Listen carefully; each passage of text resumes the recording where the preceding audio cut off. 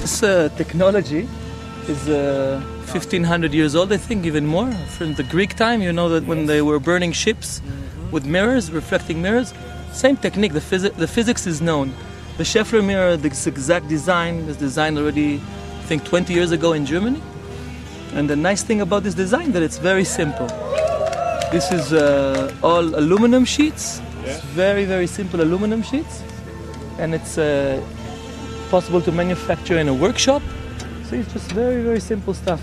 This is all metal from a workshop, a normal place where you're just working in a garage or anything. This is just very, very simple technology.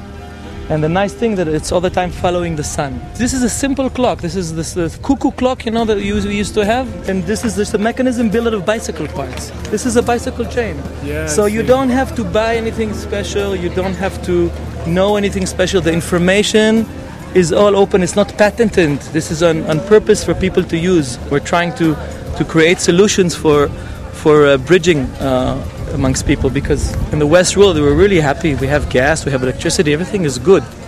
But when you have something like this, you can really help people which are in crisis area or have an environmental problem. In the Swahili in Africa, women have to walk 30 kilometers for water and wood.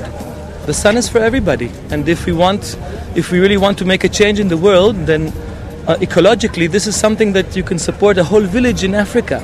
Or you can bring it to people in Palestine who don't have electricity in their area because of political reasons, and they can cook.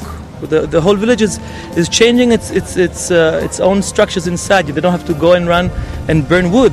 We have so much environmental problems, so much political problems, and something like this is a solution.